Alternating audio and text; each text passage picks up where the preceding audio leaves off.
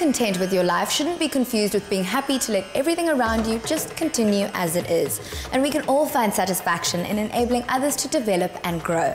Economic transformation, youth development, and intercultural cohesion were some of the themes celebrated in Durban, and here we have some of the highlights. India and Africa have a lot in common, including a love of markets. It's all about getting together to see interesting things, do a little business, meet people, and have fun.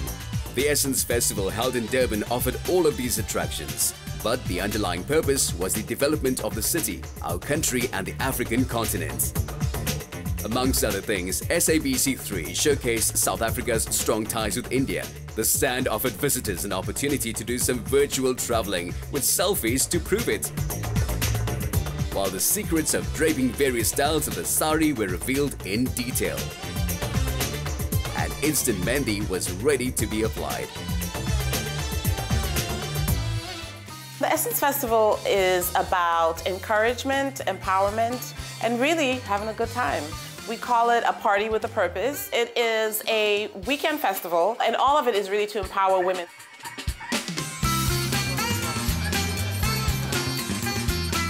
Fragrances, fashion accessories, and decor were there to please the eye.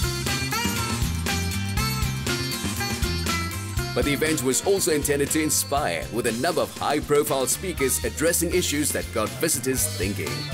Essence Festival, it's about a forum where we empower one another. The message is simple to everyone. You deserve more than what you are going through right now. We also concentrate on assistance that could be made available to them. Education is the key to empowerment, and bookstores offered something for readers of all ages and interests. The event also provided a venue where local artists could exhibit their work to an international market. The Essence Festival is fantastic exposure for artists from South Africa. You are given this platform to play on a global stage. It's just an incredible opportunity for artists who wouldn't normally have the opportunity to show their work to such a large audience. The pop-up gallery presented a cross-section of the rich diversity of style, vision, and technique to be seen in contemporary South African arts.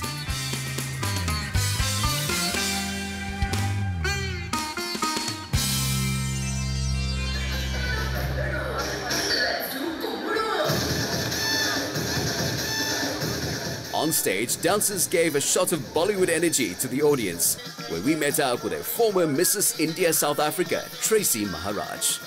I've enjoyed the diversity of the South African culture, especially being traditionally Indian woman.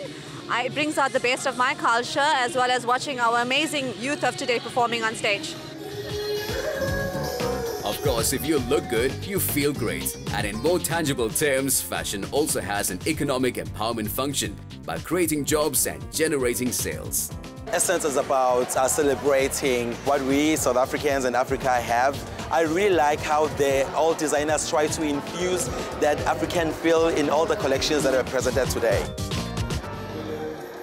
Designers from across the continent presented their personal interpretations of ethnic and fusion styles.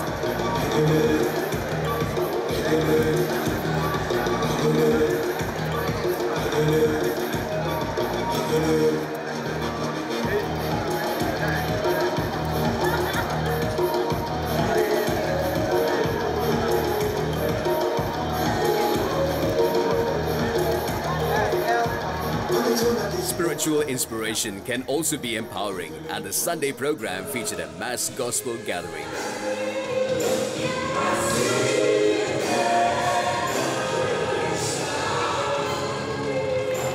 The Essence Festival has taken the idea of the African market and given it a 21st century urban twist. And it's a concept that dovetails perfectly with an Indian Mela.